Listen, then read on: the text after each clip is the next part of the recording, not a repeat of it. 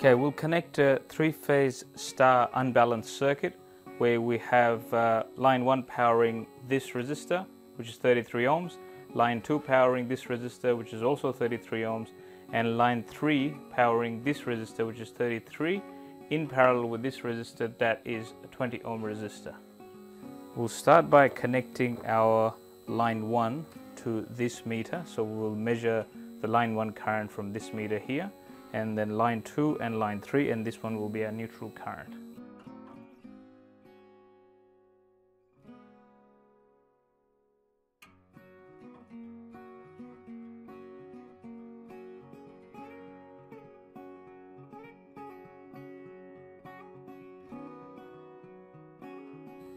Let's now create a star point.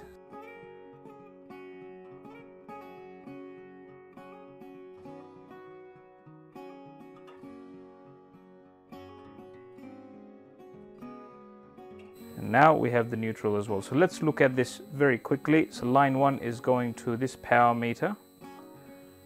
Line 1 is then through the power meter going to our first load, and then coming back from here, going to the power meter, back to our star point, and then star point is connected to the meter and back.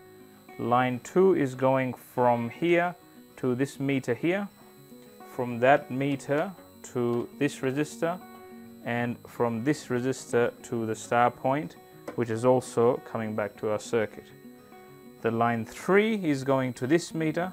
From this meter we're going to the third resistor, which is connected in parallel with this 20 ohm resistor, star point, which is going to here, and that's going back to our neutral. So we have a complete circuit now. Okay, let's turn this on. So line 1, 2 and 3 all connected. Now we can see that line 1, the current it's drawing is 0.745 amps or 745 milliamps. Line 2 has 760 milliamps, which makes sense because these two are the same resistors, so voltage will be, current will be fairly similar. And the third one here, we have 1.8 amps.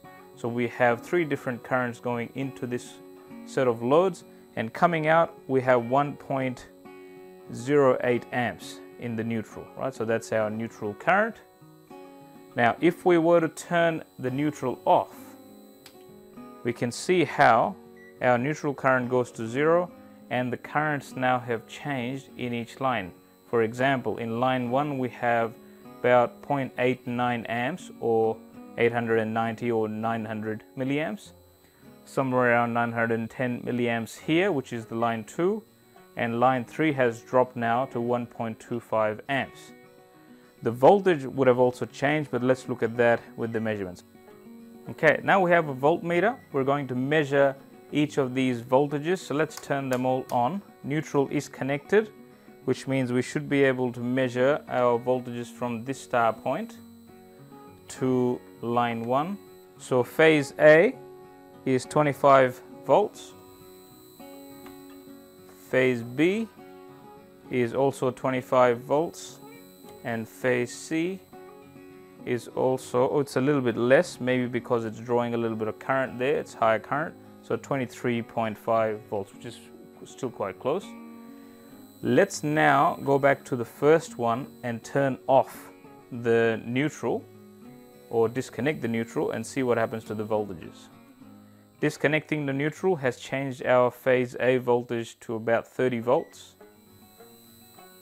Phase B voltage should be roughly the same, about 30 volts, because both of those loads were the same. And this is where we'll see the difference.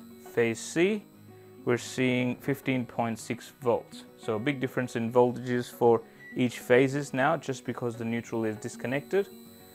Now let's check the voltage across the broken neutral. So at the broken neutral, we have around 8.5 volts. So that's a fair bit of voltage drop. That shifted the point from 0, which is our neutral, to about 8.5 volts. Let's have a look at the calculations and graphical representation of this to understand these aspects a little bit clearly. I hope all this made sense. If you found this video useful, please like it, and if you want regular updates of my videos, please subscribe. Thanks for watching.